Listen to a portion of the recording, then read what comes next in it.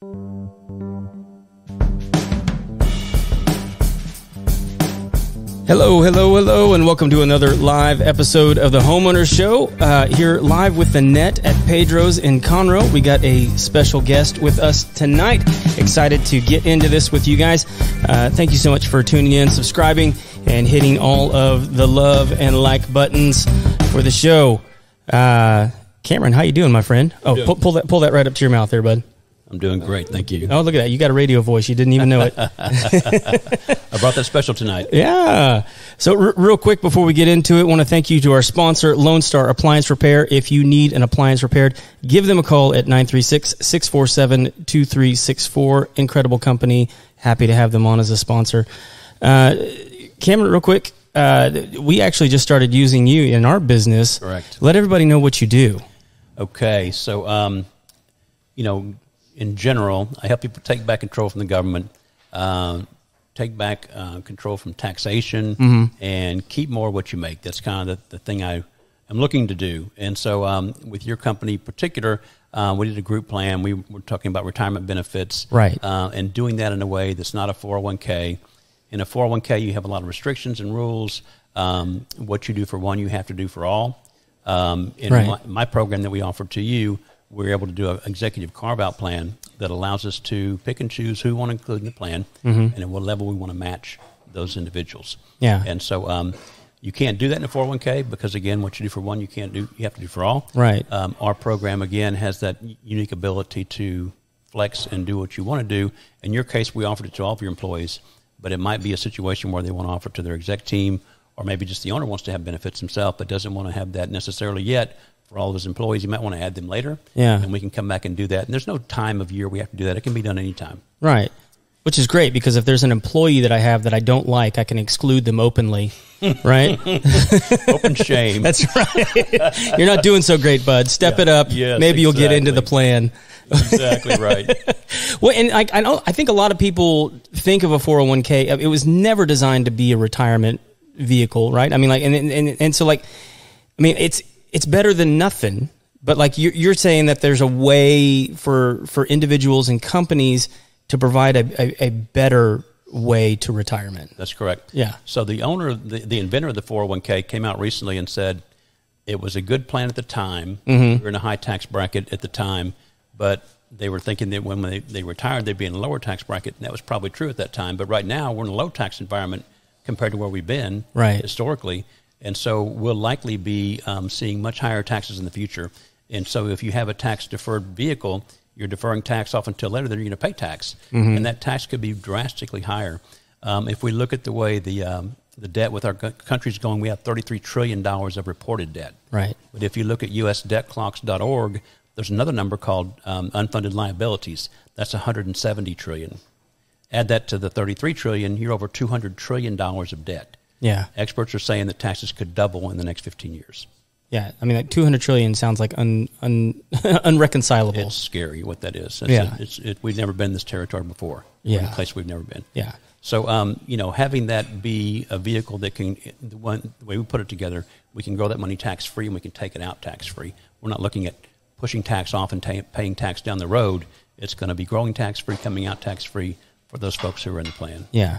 And one of the other cool things that I know that you mentioned to us when we were getting it all set up is that the people, once those plans are funded to a certain level, they can actually borrow against them. That's correct. That can happen very quickly too. In a lot of cases in the second year. Yeah. And like, to me, it was like, okay, like it's cool that you can borrow against them, but you were telling me like those accounts continue to mature like as if that money was still there. That's correct. So that's so cool. A very unique vehicle.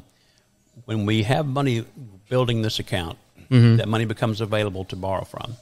When we borrow, that money is still in our account, and we have a loan out for that money that we're putting to work somewhere else. Right. We're putting the same dollar to work in two places. Yeah. Very few places you can get that done.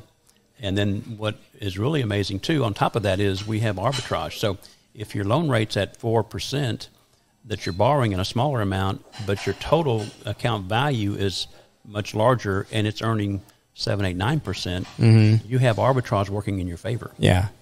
So that creates a very unique situation. I had something that happened recently that kind of plays into what we're talking about. I'm always looking for business owner benefits and how do we, again, take back control, keep more what we make. I had a situation recently. My vehicle was leased because it was a tax write-off for my business because it's for business use.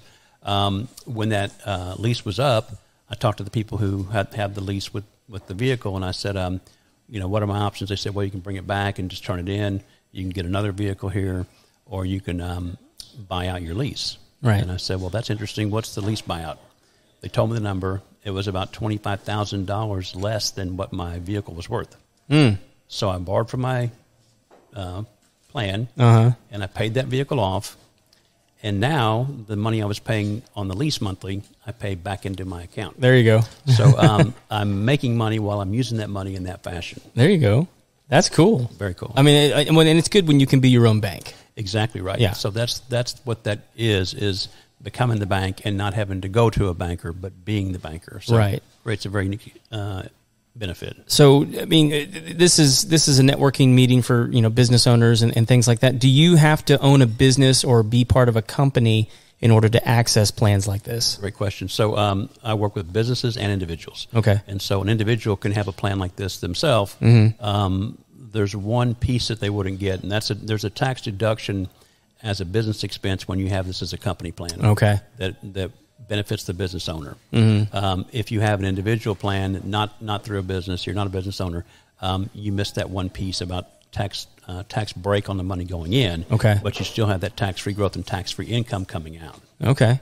Well, and the borrowing ability and being your own bank. Could you also do it through like a trust, maybe, if you're an individual? You could do that for sure. You could have a trust involved and have the trust own the program. So there's a lot of ways to put that together. Would they get the benefit like a business would if they did it through a trust, or is that different?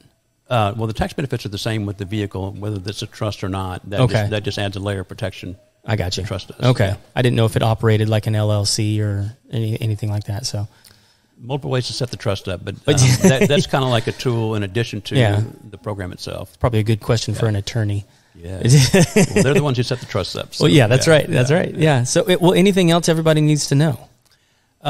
Well, I think that there's a lot of things that we can do with the tax code, and I think that I'm not anti-government or anything anti-tax. We should pay tax that we owe. But we can also take a look at the tax code and see what can we take advantage of that's there for us. Right. The tax code is there for people to use, and it's thick. Right. So we need to find those places in the tax code that allow us to take a tax advantage or a tax benefit and then put more in our pocket, right, less going out to the government. Well, I mean, someone explained to me that not the entire tax code, but I mean, like a good way to look at taxes is it's the government telling you how they want you to spend your money, correct, or where they want you to put your money, because they will give you incentives to put it where they think they want it to go. That's right. Now it's your job to work through that and figure out whether or not that's beneficial to you or helpful to you.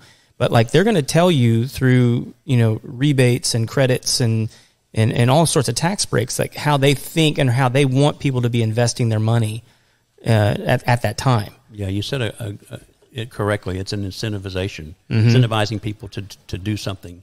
And when we take advantage and we understand those codes, there's a lot we can do. Yeah, because most people look at it like a penalty. Right. A lot of people look to their CPAs for that, and CPAs are great at keeping you in line and keeping you in,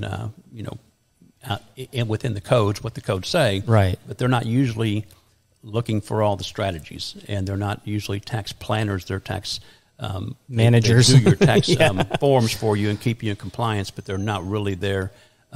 Most of them aren't that savvy with the actual ways that we can save taxes and the codes that we can use for those things. Yeah. Well, if you've maybe made somebody more curious about what it is that you do and they're interested in finding out more about it, how do they get a hold of you? Well, my website is arsretirement.com. They can go there and take a look. I'm revamping the website right now, so that'll be new very soon. It's in the works. Oh, cool. Putting some videos, a lot of things on there that we didn't have before. My cell phone number, direct number is 281-250-2517. Okay. And they can also email me at arsretirement.com. Cameron at arsretirement.com. Fantastic, man. Yeah. Thank you so much for sitting down. Yes. Thankful to everybody for listening in here live and out there on Facebook and the YouTubes. join us next time, and we'll have another great episode. Cameron, thank you so much for sitting down, bud. Thank you, Craig. Appreciate it. Y'all have a good night.